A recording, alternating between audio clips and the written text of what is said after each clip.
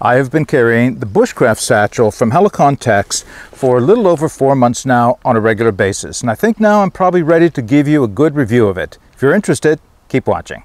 Okay, so let's go over the basic specifications for the bag, and then we'll look at the features, and then we'll talk about what I really like about it and those things that I'd like to see changed at some point. I'm also going to be putting all the specifications in the show notes below so that you can see them. It'll be both in metric as well as English sizes. So once again, this is the Bushcraft Satchel from Helikon-Tex. It is the second of 3 products that they did send me for testing. The one that I have here is in adaptive green, but they do have a range of colors, everything from coyote to olive green to camouflage, even a denim color now, as well as black, and I think there may be a couple of other colors that I haven't mentioned. So the bag itself is a 17-liter bag, and it is, well, as you can see, I've got a lot of stuff in this. It's actually very, very big, and the downside of that, of course, is that it's quickly, you can put too much stuff in it.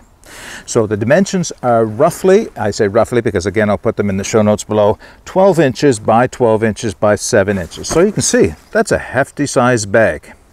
So on the inside, and I'm going to show you that separately so that you can see it, are 2 pockets for water bottles or cook kits, and they're quite sizable as well. And there is 1 small zippered administration pouch for putting things like keys or a wallet in. So let's work our way from starting from the front and then work our way to the sides of the bag. So on the front of the bag is a zippered pocket. Well, you can also see right here the label that they attach it, shown as part of their Bushcraft line of gear. But there is 1 zippered pocket on the front which extends all the way across.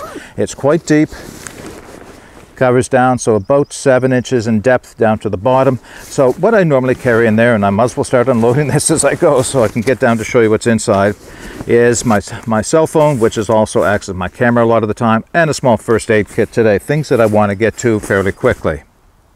On either end of the bag are 3 rows of Molly Pals attachments that allow you to get extra things attached to the outside of the bag. I would caution you, don't be too quick to attach things to the outside of the bag because it very quickly gets too heavy to carry.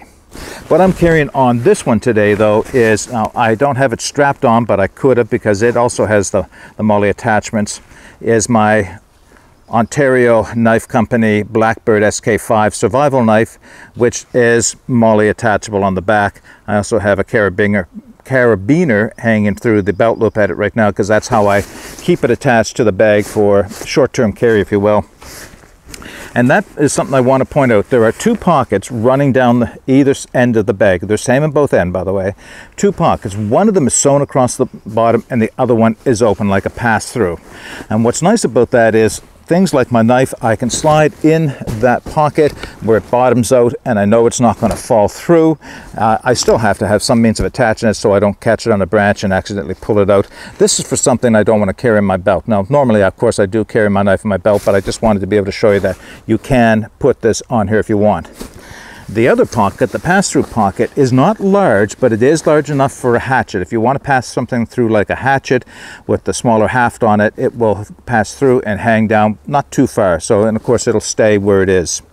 So also there is a compression strap right here that allows you, if you haven't got the bag too overly loaded, you can bring the bag in, squeeze in a little tighter and get it a little bit smaller in dimensions so it's not quite so big and bulky on your hip. That Molly runs up the side of the bag so that it right to where the shoulder strap attaches, and I'll show you the shoulder strap in a minute because it's quite interesting. So you have a number of more places you can attach things to. As I mentioned, that's true at both ends of the bag. Now at this end of the bag, I've just got my Baco Laplander saw. This is not a big pocket. So my Silky 240, Gomboy 240, actually doesn't fit in here. It's not quite big enough for that. That's not to say that I couldn't carry it some other way if I wanted to carry it inside the bag or on my belt, but just for purposes of demonstration and for going a little lighter, I've just bought my Baco with me today. Take that out.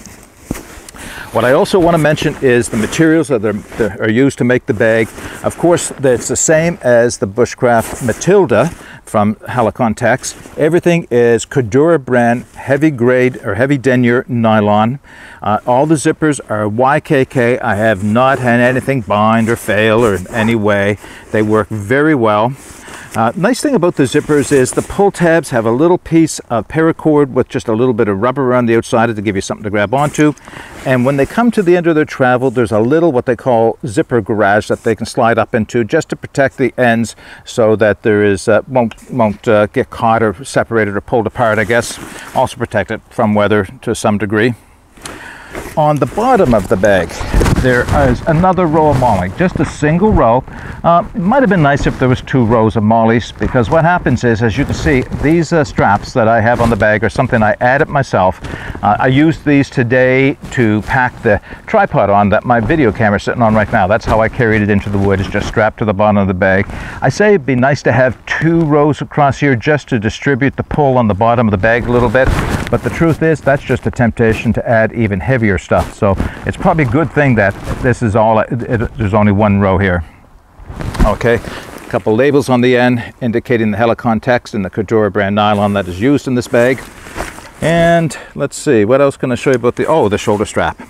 So I have shown in other videos, this is a piece of elastic I keep around the shoulder strap, and the only purpose for that is if I'm carrying a jacket or a sweater or something like that because it's chilly and when I start off, or it looks like it might get chilly later in the day, rather than pack it in the bag, I can just strap it to the outside of the bag for quick access. So that's all that's for. The shoulder strap itself is detachable from the backpack with Fastex buckles, heavy duty Fastex buckles, and that's true at both ends. Now, that's got its positives and maybe a miss as well. So as a positive, you can take the shoulder strap off, you can turn it around if you want to, and I do have a reason for turning it around I'll talk about in a minute. But with the shoulder strap removed, what might have been nice is that, so here's the bare ends, both female ends of the buckles. It might have been nice if one was male and the other one was female, and then you could bring them together and create a handle for the bag without the shoulder strap attached. Be that as it may, it's not a deal breaker by any means. What I have found that it's useful for, having the ability to remove the shoulder strap, is it has to do with this slider right here. So the shoulder strap is fully adjustable. It is 2-inch heavy grade webbing, and it allows it to be adjusted out quite long. So at the length I have it right now, when it sits over my shoulder, there's a tendency for this to dig into the top of my shoulder. That's only because I'm wearing a shirt, not a jacket. But just the same, with any amount of weight in the bag, this starts to dig in. So what might have been nice is if they had added a pad, a sliding pad that could have gone on the strap, and of course that could have stayed in one place while the bag moves around on your shoulder and distribute the weight a little bit more. It's not a deal breaker by any means. 2 inches is pretty wide. What I did find though is that I can reverse the strap, and then that removes the pressure point from that little buckle. Now let's just talk about reversing things. So this bag, with the weight in it, and I haven't weighed how much I've got it in it today. It's actually a little lightly packed from what I quite often put in here. But what I have found is, I mentioned that it's almost an issue that you can put this much stuff in here. Very quickly, I put too many things in here, it starts to weight the bag down quite a bit. Now the bag is certainly going to show you, as you'll see, it's so well constructed with heavy extra stitching and webbing over all the seams inside, but the extra weight that you can put in this bag means you're going to be carrying a lot of weight on one shoulder. Highly recommend, first off, don't overload the bag, but 2, if you were going to carry the bag on so that you can keep the balance from right to left, shift it once in a while from left shoulder to right shoulder, just to distribute the weight and you don't have too much weight on one shoulder for too long a period of time. Okay, you can also see that I have attached here is a couple of those grim locks. They're great for hanging things off the outside of the bag, like a pair of gloves. I could hang my cooks off there.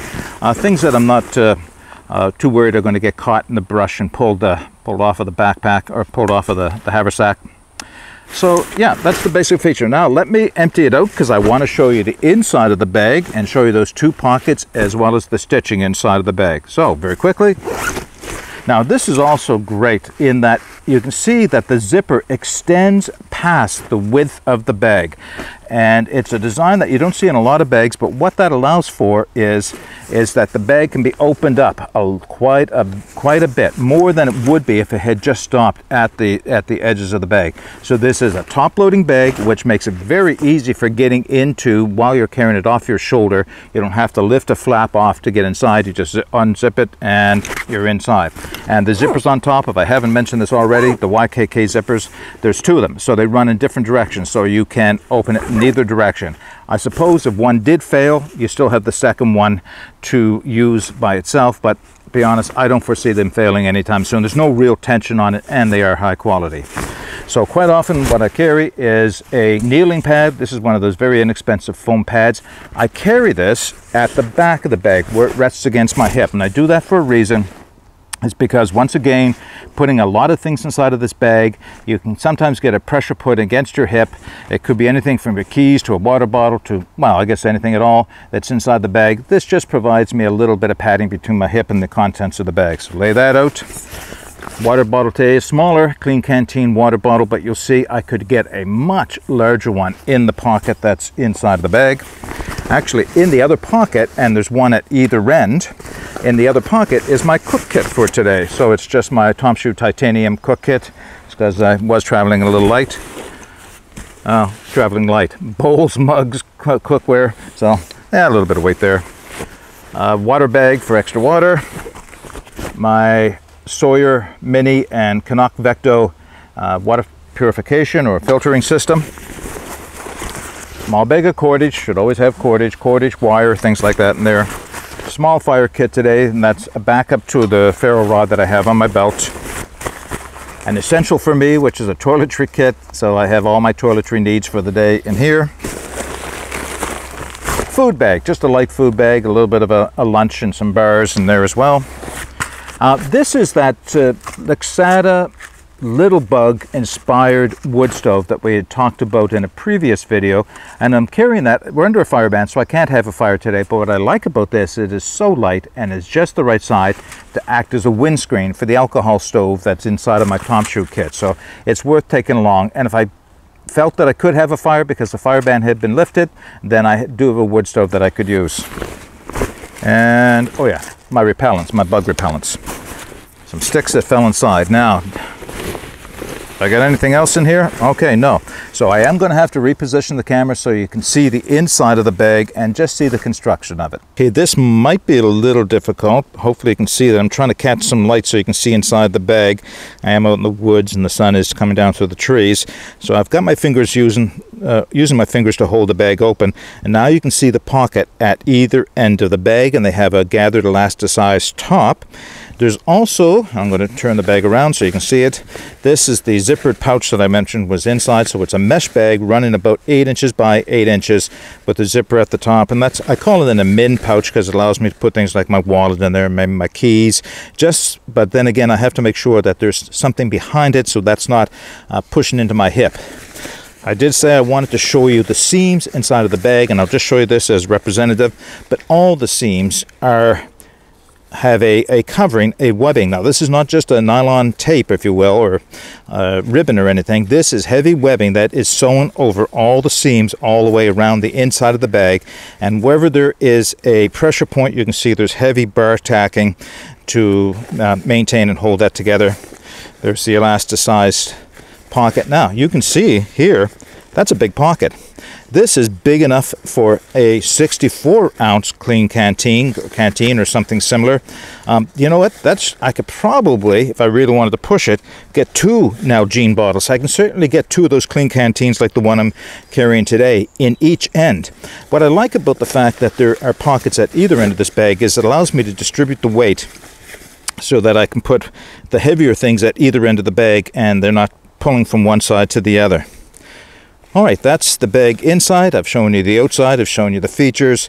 Let's see if there's anything else I can show you. So the Bushcraft Satchel from Helikon-Tex.